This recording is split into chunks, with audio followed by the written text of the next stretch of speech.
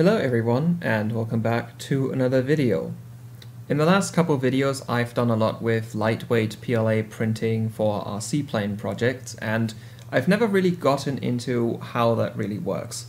Lightweight PLA is a material that's pretty hard to get right, and depending on your printer it can be more difficult or a little bit easier to get it right, but I've not really ever shown my settings at all, because I use a specific set of settings for my lightweight PLA printing that's not really what most other people do, because I like to push the boundaries pretty hard when it comes to just how light I can make things. So today I want to show you my settings and compare them to some other settings that are more typical at the hand of this model, which is part of the JRM-01C Junior. Yes, I've actually bought an Aero JTP plane to build it because I am retiring the 30mm F111 because I'm moving to 40mm EDFs and I want to use the electronics for something, and well, that jet uses the exact same electronics. So yeah, today I want to go through my lightweight PLA V3 profile, which is somewhat new. I recently updated things, but the general idea of how I've been printing things has been already there for my last couple projects. I've printed most of the JRM that you're going to see soon with my V3 profile. I've printed SN5 of the F111 with V3, and I've also printed my propeller plane that you're also going to see soon with this profile. And so far all of these have worked. None of these have experienced structural failures that occurred because the material couldn't take the load of flight. If you crash them hard, it's still gonna break obviously, but that's gonna always happen. So yeah, this profile is flight proven, it does work. It doesn't quite look as nice. It's very slightly worse visually than most other profiles, because again I'm pushing the boundaries pretty hard, but unless you're sitting there with a magnifying glass and really looking at the layer accuracy, you're not gonna notice the difference. So yeah, let's get right into it. Before we continue, I'd like to thank my sponsor, PCBWay. If you are working on a project of your own that requires parts that would be hard to make yourself, or just generally parts at a much higher quality standard, you can go to PCBWay's website and order anything from PCB prototypes, assemblies, CNC parts, 3D printed parts, as well as stencils or even flexible circuit boards. The ordering process is simple. You just upload your files, tell them some stuff that you need, and you'll quickly receive a quote, which once accepted, will mean that your part can get shipped out within as fast as 24 hours. And if you have any questions or require further help, they even have a live chat service that stands ready for you. So if you need some custom-made project parts, don't delay, go to PCBWay today. So, first off, we should take a look at the print settings here in Prusa Slicer, and a little bit of a note on why I'm using Prusa Slicer. It is my preferred slicing software. I've tested many slicers in my time. I started out using Cura, and lightweight PLA works okay in Cura, but everything else just kind of doesn't, not to the same quality standard as in Prusa Slicer, which is why I prefer this software. Prusa Slicer is also what Bamboo and Orca Slicer are built on, and Creality Slicer is a bit weird. It used to be based on Cura, but the newest version when I tested it had some features from Prusa Slicer and felt a lot more like Prusa Slicer than Cura, so I don't really know if they changed what it's based on or if they just kind of mashed it together. But yeah, you can use these settings in whatever slicer you want, of course. I'll just say that I tested specifically also the V3 profile by copying the settings to Cura, and while it worked, I got more stringing. So if stringing is a problem, because with lightweight PLA it always is, you can never fully eliminate it. With Cura I consistently got more stringing despite the settings being identical. So yeah, but now actually let's get into the print settings. So yeah, I guess we're just gonna go category by category, point out the changes that I made. But yeah, so my profile is, as pretty much everything, 0.2 millimeters. Sometimes if you have problems with first layer, you can bump this up to 0.28 millimeters. That's just gonna make the first layer a bit thicker and hopefully, you know, get you a bit better grip. But by default, I have this at 0.2. Then outer walls, just 1. This is pretty much standard with lightweight PLA profiles. We are printing 1 external wall. That's it. Very little infill, very little top and bottom layers too. You can see both of these are set at just 2. For the bottom layers, that's fine. Top layers at 2 are not always perfect. These tend to not be that great visually sometimes. So if you have a large flat area at a top surface, maybe increase this to 3, perhaps even 4 if you have some quality issues. But most flat top areas are usually parts where you glue things together and you don't see the top surface anyway. So leaving this at 2 and saving some weight is perfectly fine. Then a bit of an interesting setting right here, and important one, is avoid crossing perimeters. You need to check this. This will not completely remove the printhead crossing over walls, but it will try to reduce it whenever it can. And from what I can tell, Prusa-Size's implementation of this is more efficient than Cura's, which is I think where that extra stringing comes from. But yeah, so lightweight PLA, it will always string. It is an active foaming material, so as long as your hot end is hot, it will expand and ooze out of the nozzle, and it does not matter how fast your travel moves is, it's always going to come out a little bit. Like the faster you move to the to where you start printing again, the less you're gonna lose to oozing, but there will always be some that you lose to that.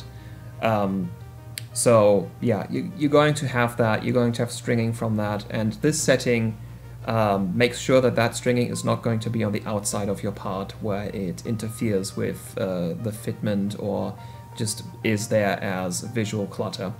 So this is going to make sure that whenever we do travel moves, we want to do it on the inside of the part, leaving any ooze material in there. Yeah, then the rest is not really that important. I like to put the seam position to aligned. That's a visual preference thing. There's not really anything more super interesting here, so let's move on to the next. Infill. So the infill pattern that you will always use is gyroid. Gyroid is and has been shown in multiple tests to be the best or most efficient infill pattern when it comes to strength versus weight in all directions. Because we're building our seaplane parts and because flying is of course very dynamic, we want an infill pattern that has uniform strength. We want a pattern that no matter from which direction you apply force to it, it's supposed to be the same strength. So we want one of the 3D patterns, like cubic is another one. But of all the 3D patterns, gyroid is the lightest and strongest, it has the best strength to weight ratio. Therefore we are always going to be gyroid. Every single time you print something lightweight, use gyroid because everything else will either be weaker or add more weight. Then for the infill density, this kind of depends on what part exactly you do. I print a lot at 5% or 4%. Sometimes you can also go down to 3.5, sometimes you want to go up to perhaps 9%. It really depends on what part you're printing. By default, it's usually 4 or 5 for me, and you can lower it for parts that are perhaps bigger and don't need that much strength on the inside, or put it up for parts that are smaller, thinner, but are experiencing quite a lot of load. So this you'll have to vary depending on which part you have, but by default I use 4 or 5%. Then infill anchor is turned off. That's just, yeah, it's off. So what this does is it makes sure that the infill has a proper connection to the outside of the wall. So it prints a little bit of extra infill. And that material adds up. Lightweight PLA is usually pretty good at getting connections because it does foam up, it does expand. So even if your infill is just a tiny bit short of the wall, usually with lightweight PLA you still get it to stick.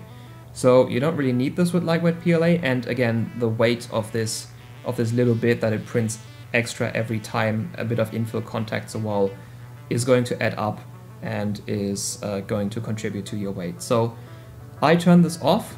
If you have problems with your infill not sticking to walls correctly, you can turn this on and maybe set it to 1 or 2 millimeters. Otherwise, leave this off. Then, skirt and brim. This is just a personal preference thing. I put 2 loops and make them 3 layers high. This is first so that, because I've observed that the oozing you get during the heat up process, like you get quite a lot of oozed out lightweight PLA as the hot end heats up. And the purge line it does at the beginning of the print usually isn't enough to get that oozed material to separate from the nozzle. It usually still drags it with it after it does the purge line. So I do a skirt to do that because it more reliably gets rid of that extra stuff. You can of course remove it by hand, but you don't always catch the printer as it starts right away. So this is mostly for that. And then I make it 2 loops thick and 3 layers high because that just makes it easier to remove. That's the whole reason. Lightweight PLA sticks to print surfaces quite well, especially PEI. So if you make this just 1 layer high or maybe 2, it's like sometimes it can be hard to get it off of the print plate. So at 3 layers, it's usually pretty easy and consistent to get off. Then supports. Well, supports are currently turned off in this profile, but I did change some settings. The style really, again, depends on what part you want. Usually I design my own parts to just not need supports at all. But yeah, it depends.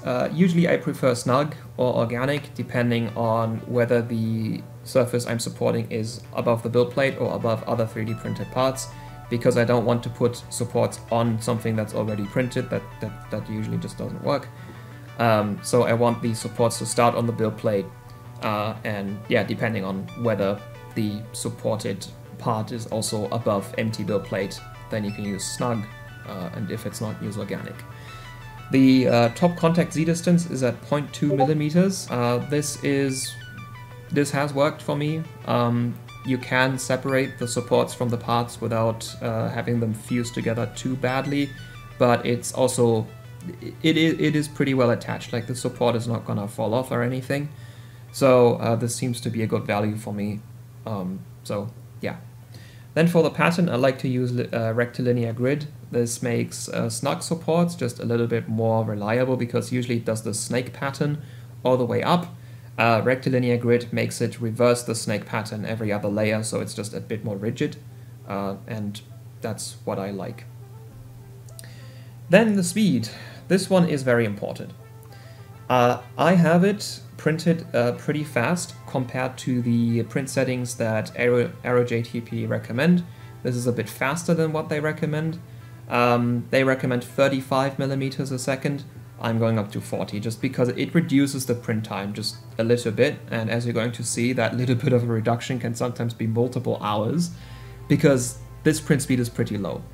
But we have to keep it this low because, again, the lightweight PLA is actively foaming and it needs time to foam up. If you print faster than this, it doesn't have enough time to expand, and basically you're printing as if it was regular PLA at that point, because if you keep the flow rates as low, it's just not gonna extrude properly at higher speeds than this.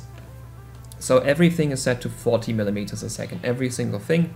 You want to keep the speed very consistent because the faster you go, the less time there is to expand and vice versa, and we want uniform, consistent expansion of the material for everything, so everything is at 40 millimeters a second.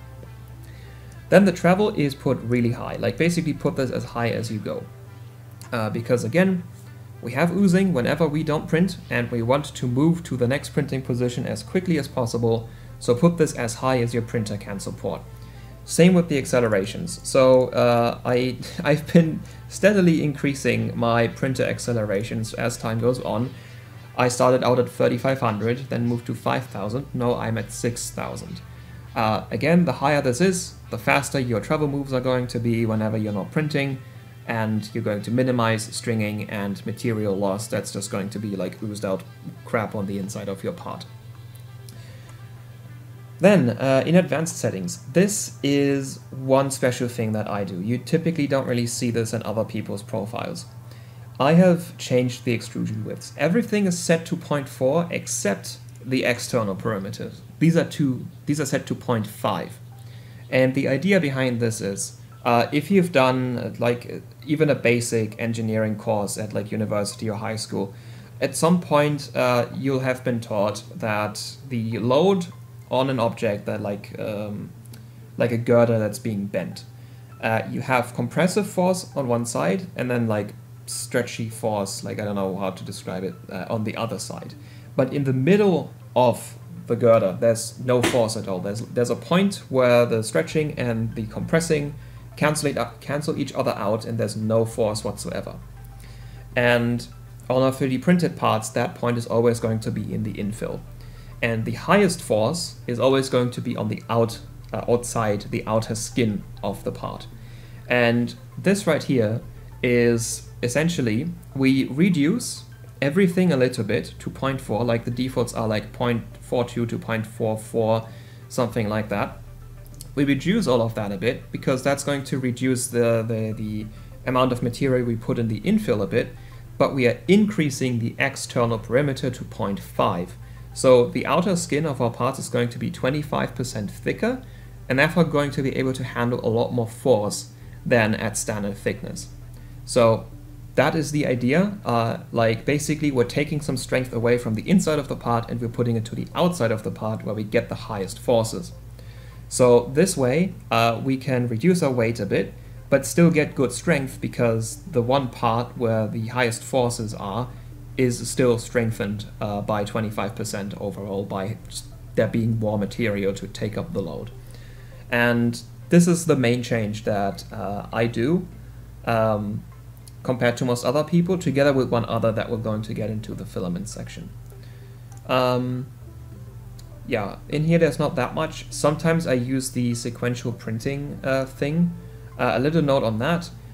Here you need to enter just how, like a radius of something around your nozzle, like how big is your print head, so the slicer knows like when it would be knocking off the parts of the print bed. And this is a bit weird. I set this to like 999 because this is kind of exploiting the slicer. Because usually you're supposed to set this to the distance between your x-axis gantry and your nozzle, because then the print head can move freely around on the print bed. But I like to print models that are higher than that distance because it's usually pretty low. So what I do, I set this super high so the slicer essentially ignores it, and then I just make sure that the printing order is in such a way the x-axis gantry never crosses where the already printed parts are. It's a bit jank, but you can print multiple lightweight PLA parts that way because you don't want to print more than one part at a time, because then in every layer you would have to move in between the parts and again extra stringing.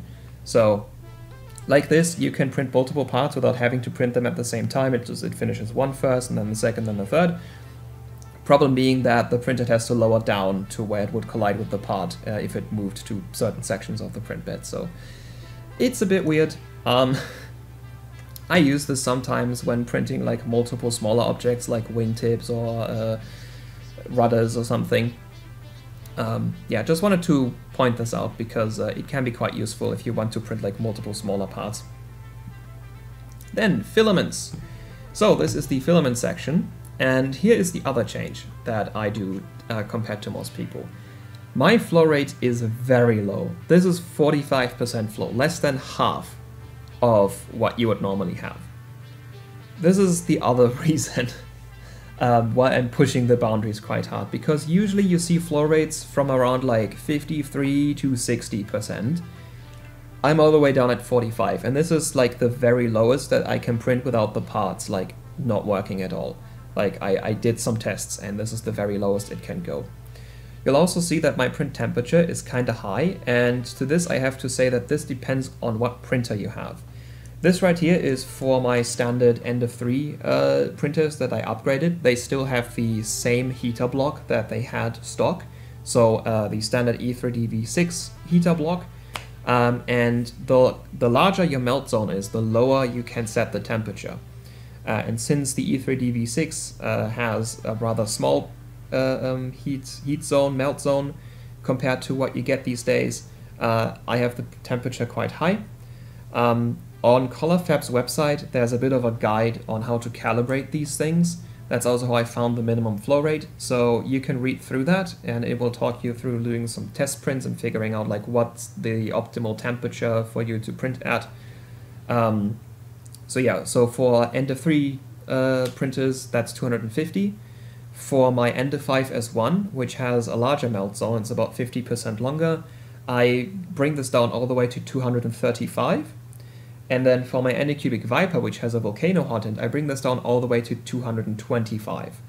And they basically get the same result. Like, that's a pretty big temperature difference, but because those printers have a longer melt zone, they don't need as high of a temperature to get the same amount of foaming because the filament is just in the melt zone longer. So yeah, so this will change depending on what printer you have. So yeah, keep that in mind when you print with this yourself. Then cooling's pretty standard, just like, you know, after a couple layers the fan turns on 100%. There's not really much going on here. And here's something. So this disables retraction. And this is also important because you can't retract lightweight PLA. If you retract lightweight PLA, the already foamed up lightweight PLA is going to be sucked into the melt zone, where either it's going to cause a jam or it's going to be overcooked and like overexpand, and that leads to material defects, and you're gonna get like these brown molten PLA drops in your print. So don't retract lightweight PLA. It disturbs the foaming and it can lead to clogs. You can't retract lightweight PLA because it expands from heat. And therefore you need to disable this here, because in Prusa Slicer your retractants are set by the extruder setting right here, by the printer. So yeah, no retractions with lightweight PLA. Keep that in mind. And that's pretty much it. Like, there's nothing special going on in the printer settings here. Like, this is just like my Ender 3 settings. And yeah, so that's the settings. And if we slice now, like use this big fuselage part of the JRM 01C Junior right here, this is the biggest part. And here you're gonna see in a minute how long this takes, because again, the print speed is pretty low, though the accelerations are quite high. And remember, we're only printing 4% infill, 1 external perimeter, we're just not printing that much. So the print speed is going to be faster than you think, but it's still going to take quite a long time. And this is also a big part, so it takes quite a long time to slice everything. But yeah, there you see it. 8 hours and 44 minutes. And yeah. And this is already with my like slightly higher print speed. With the settings that they recommend, this is like close to 10 hours. So yeah, admittedly this is one of the biggest parts. The whole JRM, all the 3D printed parts together are 177 grams, and you can see that this is already 52 of those. So this is like one of the biggest parts. And when you look inside, you can really see there's not much going on. We have the outer wall, and we have our 4% infill, which is not a lot. Like, you can see there's plenty of room left over. So yeah, that is how you get the lightweight parts. That is how I print mine. And yeah, they are pushing the boundaries pretty hard. They're not gonna be as sturdy as some of the other like offerings. Like, I used to print like SN2 of the F111 was printed with my old profile. That was 230 degrees, and it was at 60% flow. Those parts were pretty strong, but they were also like 40% heavier. So it's not really an option if you want something that's really lightweight. And I'm comfortable bringing the infill and the flow rate that low because I have that thicker outer skin, which like that's where most of the forces are. Like ideally you'd want nothing on the inside, but then the part would just kind of like, you need something to provide some rigidity. So that's why the 4% infill are there. But yeah, that's the idea of my lightweight PLA profiles. And I hope I could help you with your lightweight PLA printing. So yeah, that would be it. So thank you all for watching, and until next time, goodbye.